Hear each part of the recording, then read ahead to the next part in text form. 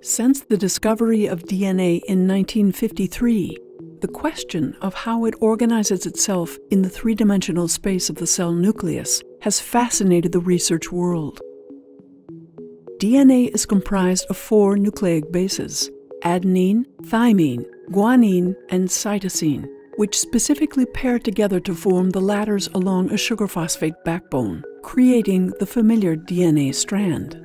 This strand is wrapped around histone proteins to form nucleosomes, which in turn were thought to form more complex structures that neatly pack the DNA into loosely coiled structures, which in turn would be finely packed into structures called chromosomes.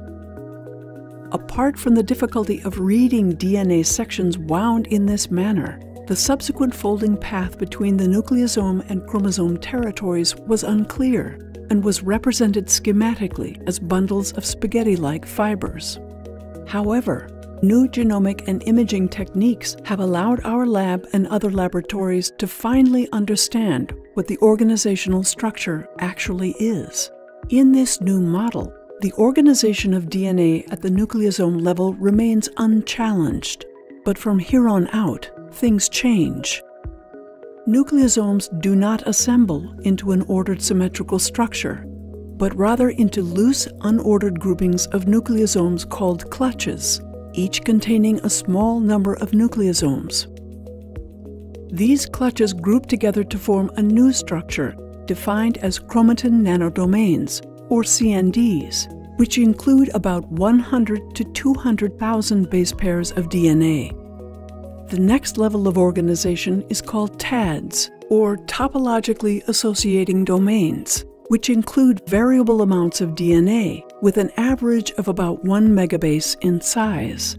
TADs are highly heterogeneous structures, notably due to the dynamic mechanism of their formation by loop extrusion involving the cohesin complex and CTCF.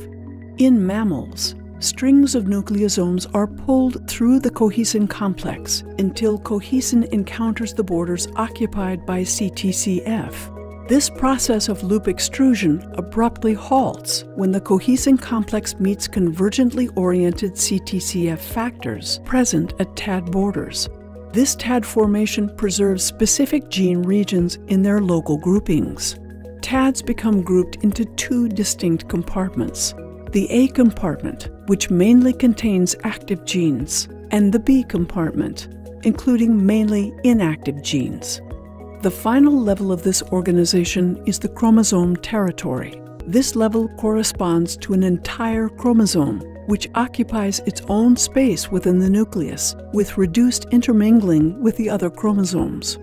The progress made in the last decade has filled the knowledge gap that existed between the nucleosome and the chromosome territory. This new structural paradigm solves many problems inherent in the classical model and is paving the way towards a better understanding of gene regulation in normal cells and in disease.